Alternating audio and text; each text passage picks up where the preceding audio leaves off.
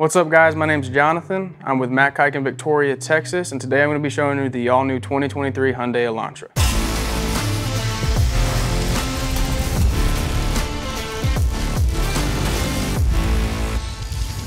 This specific model is your N model, so it's going to come with a 2.0 liter turbocharged engine. You have your LED headlights, all of your red N specific side moldings and front moldings, and your fully blacked out grille.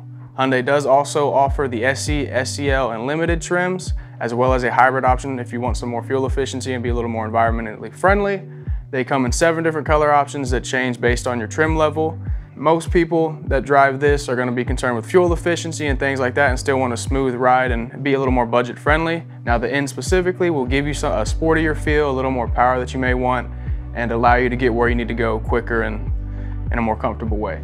Up here on the top, this right here is for your lane centering technology, so it's going to read the lines on the road to keep you in the center of the lane the whole time you're driving. If you start veering out, it'll guide you back in or beep at you, and if you let go of the wheel, it'll actually alert you and tell you to grab the wheel again. So the 2023 Elantra N is going to be set on 19-inch rims, backed by 14.2-inch ventilated front brake rotors. As you go down the vehicle, you'll see the different body angles and curves to give it a more sportier look, along with more of the red N molded trim. Your sunroof here will ventilate and also slide back. Now this vehicle does have keyless entry as well, so if you have the key in your pocket like I do, you grab the door, touch it, and it'll just pop unlock for you. Here on the mirror, you will have your blind spot monitor, so it's a triangle with an exclamation point in it that'll light up for you if a vehicle is in your blind spot and you don't see it. As you flow to the back of the vehicle, rear wheel, gas cap, and then everything flows into the tail end of it. So here at the rear end of the vehicle, you have your tail lights. They will run continuously across. This strip here will connect and make everything flow as one to give it a more sportier look, and as well as being a little more futuristic for you. On the back of it, you will see that it says Elantra, as well as has your N badge. As we move down, you have your rear parking sensors here. They will beep at you and alert you as you get closer and closer to objects that are behind you. Your N specific bumper with the red trim, as well as your N specific dual exhaust. As we walk around it, you'll see your sportier wing on the top of it. Give it a little more flow. As we open the trunk, you have your support brace to give you more integrity in the event of an accident. And then down here, you have your tire mobility kit, and I will get into that to show you how to use it here shortly. Now Hyundai does offer roadside assistance. However, there are instances and occurrences in life where calling the roadside assistance number on the window over there may not be feasible for you. So in the event that you need something more immediate, Hyundai does offer a first aid kit that comes with various things you may need to help yourself out. Also, because they do not have a spare, they offer a tire mobility kit. It's a lot easier to use. First, you'll grab this, and then if you do forget the way to do it, it does offer you some instructions on here. You plug this into here, then you get your cord. This will plug into this side, and then this will screw onto the tire. And then everything is powered. If you go up to the center console, there's a 12-volt standard car charger outlet. You plug it into there, and then you just move to whatever tire you need to air up. Now, if you guys follow me inside, I will show you the newly redesigned 2023 Elantra interior and all that comes with. Welcome back. We're inside the 2023 Hyundai Elantra now. On the interior, you have your suede center seats with your leather trim on the outside. Now the N specifically comes with these racier looking seats. You flow over here to your center screen. You tap your driver profile. If you want to change your user, it'll bring up all your available ones. Select yours, hit confirm, and then it'll bring everything up. All of your different options are here. So you have your N mode, which we'll get into a little more later when we drive it.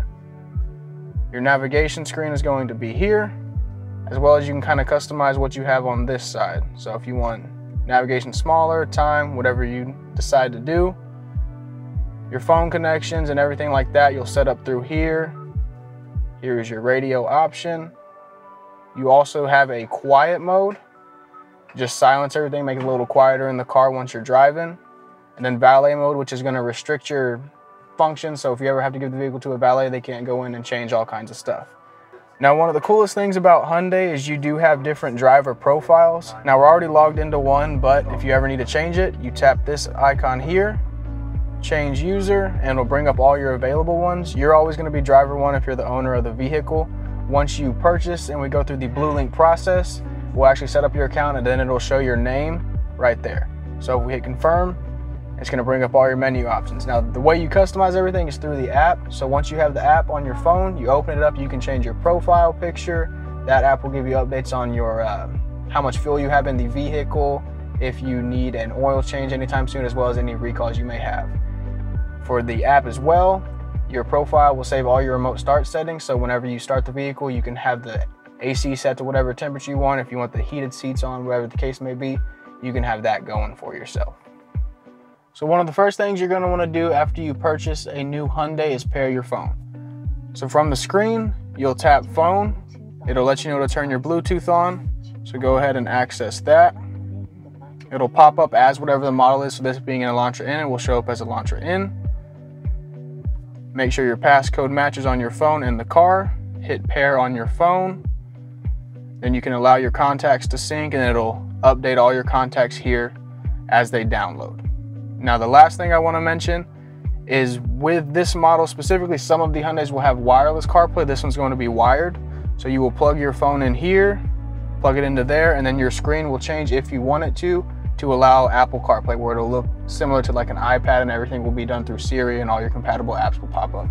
If you ever have any questions about your vehicle and your salesperson isn't there to help you, just go to your screen, you'll slide one time to the left and your user manual will pop up there. You'll scan the QR code with your phone and then it'll pull up all your features and you can search whatever you need to find. As you move down here, you do have buttons for each individual function. So if you want map, it'll bring up your different navigation options so you can search. You can access your radio, your media options. So if you have your phone connected or you want to do sounds of nature, which has a few different options for you like rain, sea waves, whatever the case may be. You can power everything down by pushing this. Then you can change your track if you have music playing, skip a song, and then this button here with the star is your favorite button. So whatever you want it on, if you want it on Bluetooth radio in mode, you can program to that button. As you go down, on this model, you do have dual climate control. Scroll your temperature there, speed up your fan speed here, and then you do have heated seat controls on this model as well. As we move down, you have your car charger outlet. That's where you're gonna plug your tire mobility kit into, a USB outlet, and then a fast charging USB outlet, as well as a wireless charger there in the center.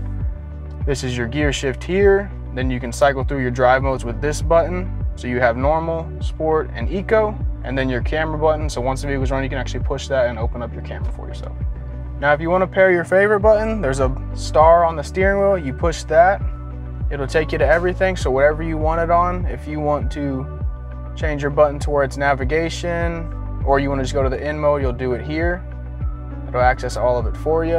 And then you can actually program this star button here on the steering wheel and this one to separate things. So the filled in star, you push here and it'll open it up there. So if you want your quiet mode, your radio, cancel route, reroute, whatever you decide to do. Now for this one, just tab above it and then you can set it to where it's your phone, your Blue Link, or your quiet mode, whatever the case may be.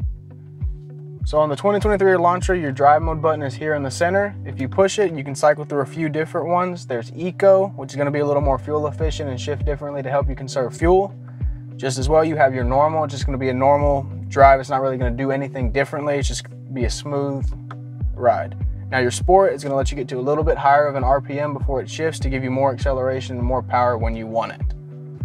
The last mode on the 2023 Elantra I'm gonna go over with you is going to be the in mode. You push this button here, it'll change your setup on the center instrument cluster and it'll have oil temperature, engine temperature, turbo, and your torque. Now if you go over to the screen here and you tap your in mode, it'll bring up a bunch of different options as far as like your engine temperature and everything like that. If you slide, you can actually customize your different settings. So say you don't want your engine to be as much power, you can set it to where it's sport or sport plus or just normal, but you can also independently change your steering settings, suspension settings, transmission settings, and exhaust sound. And if you tap this, it'll show you where all the force is being put on the vehicle as you turn and drive down the road. So here on the left side of the steering wheel, you have your voice recognition button, different modes for your Bluetooth audio, phone projection, everything you want it set to. Volume controls are going to be here on the left side. There's a little lever. Then down here you can make a call. You push it, it'll answer a call, whatever you need it to do. This button is going to change your drive mode, so it's a secondary to the one in the center. And then if you move to the other side, you can cycle through your different menu options here. So this is for your lane centering when that's on. It'll actually read the lines on the road and keep you centered. You go to the next one, it just brings up different options for your engine information. Then your digital speedometer, as well as trip information is right there. Then it will have a compass on there for your navigation, and then your tire pressure monitor is going to be right there. This button is going to be for your lane centering. So there's a button here on the side. If you push that, you'll see the lane keeping icon pull up, and if you push this, that will bring up a steering wheel. That's your lane centering. Now, those won't activate until you get over 40 miles an hour, and then once they do, they'll turn green, so you'll know they're on. Your lane keeping is going to read the lines on the road, and it's only going to do something if you start veering out or getting close to the line. It'll alert you and then gently steer you back in, or just alert you depending on your setting. Your lane centering is going to actively work the entire time to keep you centered in the lane, and you're not supposed to, but if you're on the road and you're kind of light on the wheel, it'll actually read the lines and guide you around, keeping in that same lane you're already in. And then here you have your pause, where you can pause your music, whatever you want to do. And then lastly, you have your paddle shifter. So if you want to take over shifting yourself, you're welcome to. You have your downshift and your upshift right there. Your NGS button is your in-grin shift mode, which we'll get more into once we're on the road. So here up top, you have your SOS button in the event of an accident, your Blue Link button to connect you with Blue Link services, and then your sunroof. So you slide this back. If you push down, it'll vent it if you don't want it open all the way. Now to get it unvented, just push it forward. And then to open the whole panel, just push the button and it will slide back. And to close it, just push it forward. Welcome back, guys. We're in the 2023 Hyundai Elantra, and I'm gonna go over some of the features with you and talk to you about how it rides.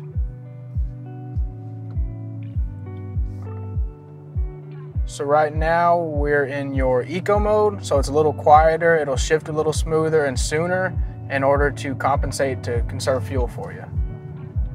Then as we go, I'll switch to your normal mode, which is just gonna be a normal drive. You won't notice anything too special about it. It's just gonna shift like a normal car would. And then as I go to the sport, you may have heard the exhaust tick up a little bit, get a little louder and more sporty sounding, and then your steering wheel does get a little bit tighter. Not a lot, but it's slightly tighter.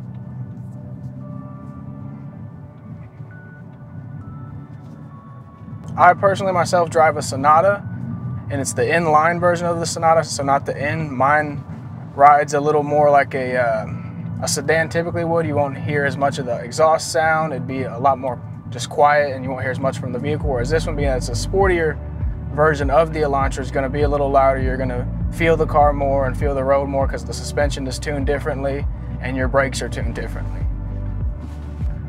One difference between this one and some of the other ones is the NGS mode, so that's unique to the Ns, whereas even the inlines won't have the NGS mode. What the NGS mode does for you when you push it, which I'll push it, I'm not going to accelerate crazy because we're on a residential road, but if I push it, you'll hear the exhaust rev up a little more. You get 20 seconds of extra power just to give you more demand when you need it if you want to get going, and then you can shift yourself with the paddle shifter there, and you'll hear the exhaust crackle a little bit as it shifts. So on the left side, you have a downshift. The shifter gear down, you can hear it get a little louder. And the right side, you just tap it and it shifts up. Now, whenever you come to a complete stop again, it'll shift itself back into automatic to where you don't have to worry about shifting yourself. And as you're driving, once you take over with the paddle shifters, it will, once you come to a complete stop, automatically go back to an automatic version. Whereas if you ever at any point in driving just want to go to manual, all you do is tap one of them and then it'll shift for you. So on this vehicle in particular, a couple of the things I like are the fact that the exhaust is a little sportier, sounded a little louder and more responsive, and you can hear it and you feel like more one with the vehicle. I also like how the screen and the center screen and your instrument cluster are one continuous piece. It gives it more of a futuristic, modern look. And then I like the styling of the rims on the outside as well, because those rims are unique to specifically the Elantra N. So now I'm going to show you the backup camera and how that functions and how your rear parking sensors will work. So as we ease back, you'll see the guideline changes with you, and then as you get closer and closer to the cone, it'll start beeping here shortly, unless they got turned off. So there's green, then as you get closer, it'll turn red, yellow, and get louder and a more continuous beep. So now I'll pull back forward, and it'll stay on when you're going slow like this, so you can still kind of see what's behind you. As you back up, like I said before, the lines will follow the path and show you where you're gonna go and where you're gonna end up. So as you go, just keep them in between the parking lines.